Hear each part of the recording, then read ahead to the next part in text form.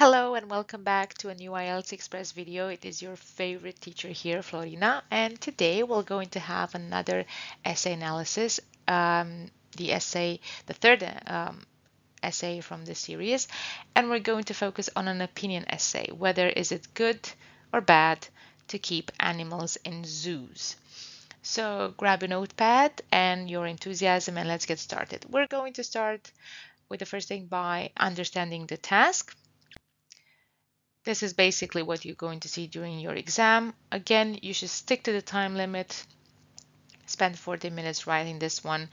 I'm going to give you a breakdown. Spend 6 to maximum 7 minutes planning, understanding the task, underlining or circling keywords, brainstorming ideas, 30 minutes actually writing the essay, and then 3 to 4 minutes reading, proofreading your essay, checking for grammar or spelling mistakes, and then you're done.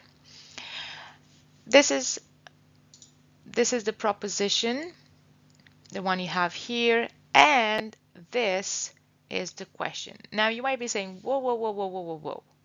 How is this an opinion essay if I see advantages and disadvantages? Now, I've also posted a full lesson about this one and the differences between the questions. The previous lesson, essay analysis number 2, was about advantages and disadvantages. And it was something about what are the advantages and disadvantages. Now here, it's an opinion because it asks you whether you think, do you think the advantages outweigh the disadvantages? So make sure you don't mistake the two questions. Don't fall into the trap of, this is an advantage and disadvantage essay, so it's easy for me. No, this is an opinion essay. It's basically a wolf in a sheep clothing. You have to be very careful about this. So first of all, you need to decide which side is stronger. Now, this is your call, the advantages or the disadvantages, and obviously you have to explain your opinion. If you don't decide which is stronger, and if you don't explain your opinion, it means that you haven't completely and fully answered the question, so you're going to be penalized under the task achievement criterion because you haven't written what you were supposed to write. Obviously, you should not forget to include reasons and examples from your own knowledge and experience. And again, make sure you stick to the word limit, at least 250 words. Otherwise, you're going to be penalized, and we don't want that. All right. You already know the drill. When you plan the essay, we're going to stick to a 4-paragraph essay, the introduction, which is a paraphrase of the question and a thesis statement. This is what you have to do. Do not introduce outline sentences, and I have a short on my YouTube channel about this, why you shouldn't be doing this. If you have outline sentences such as in the following paragraphs or this essay will deal with this, doesn't bring any added value to the table. It's a sentence which you have memorized and you have inserted it in your introduction, in your essay. It's memorized, doesn't bring forth any ideas. What's the point? Yeah, I'm the examiner. I can read your introduction. I can read the paragraphs. So there's no need for you to say, in this essay will deal with both advantages and disadvantages. In paragraph 1 and paragraph 2, you should explain which side is stronger, advantages or disadvantages, and you should also explain why you think this is stronger. And then, of course, the conclusion. I strongly recommend you save time to write the conclusion, even if it's a one-sentence conclusion, that's totally fine. It's even better than to have not a very well-written conclusion than not to have it at all. It's basically you have your essay crippled. You have a head, body, but no legs. You have it in a wheelchair. I know it sounds very gruesome, but make sure you save time to write the conclusion. Okay, let's get started. We have our model answer. We start with the introduction, obviously. And as you can see, you can introduce the topic by explaining it in your own words. That's called paraphrasing. Some people argue that this is cruel, but in my opinion, this is what I think. And you also summarize your point of view. Although zoos have both good and bad points, the advantages are greater than. Greater than means that I have already decided from my introduction that the advantages outweigh the disadvantages. Again, since this is an essay for band 5 and 5.5, I have basic vocabulary, both good and bad. You can say pros and cons, benefits and drawbacks if you're aiming for band 7 or more. Again, don't generalize. Some people, not everyone. Don't point fingers. Don't say that old people say this or youngsters or whatever.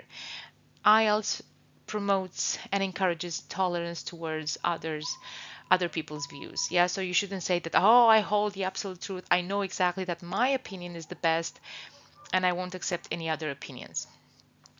Okay.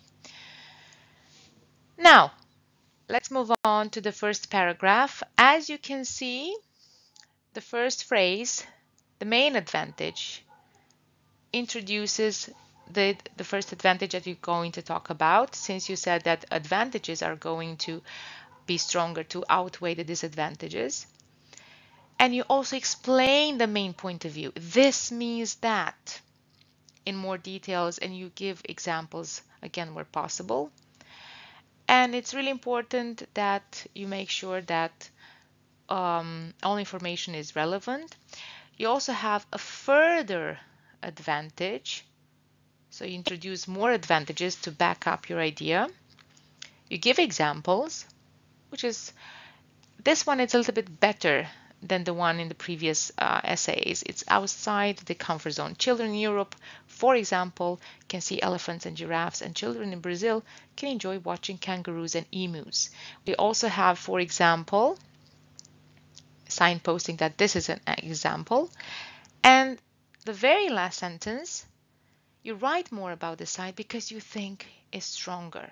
I believe this is a very special, important experience. This, again, reference.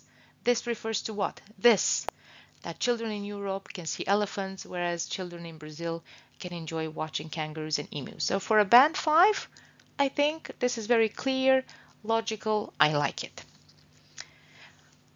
Obviously, the next paragraph is going to deal with the drawback side, the disadvantages. And I start with however. I contrast and I present the disadvantages. I explain it. Yeah. The main one is that the animals that live there are not free. And then I support the idea with examples. They're not living in a totally natural way. And again, many people believe that is not right. And again, I bring forth many, many arguments to support that my side is stronger. And I introduce it with but. Yeah. You can also argue that the natural world is a cruel place for wild animals. It's hard for them to find food and they can be attacked by other animals. So it's better for them to stay in zoos. So basically, half of the second paragraph is about, yeah, there are some disadvantages, but I think that my side is stronger, the one with disadvantages. And now me as an examiner, I can see, okay, yes, look, this person has brought arguments and examples that this side is stronger. I believe him, has brought examples. Everything is very clear. And if we look in the conclusion, again, it was signposted in conclusion. Yeah, you can see that even the opinion in conclusion summarizes the reason. And again, it shows that the advantages outweigh the disadvantages. I believe that benefits they bring us are more important than any disadvantage. And boom, here you have it. An opinion essay in which you have to decide whether the advantages outweigh outweigh the disadvantages. 4 paragraph essay, easy to write if you want to get band 5 or band 5.5. And I think, yes, 10 minutes. That's good. So that was a very fast-paced lesson for you, a walkthrough of how to write an opinion essay. And you're done. And I would like to thank you, and I really appreciate it sticking with me towards the end. Thank you very much for watching. I would really appreciate it if you could share this lesson to your friends or your acquaintances who are struggling with writing essays. And again, not only band 9 sample answers matter. Maybe there are people who need band 6 or 5. That would that will still do for them. That'll be all from me. Thank you very much for watching. Have a wonderful day ahead. Don't forget to keep practicing, keep going. Consistency is very important. Fall down, get up 1,000 times, and trust me, you'll get there. See you next time with a new lesson. Bye bye.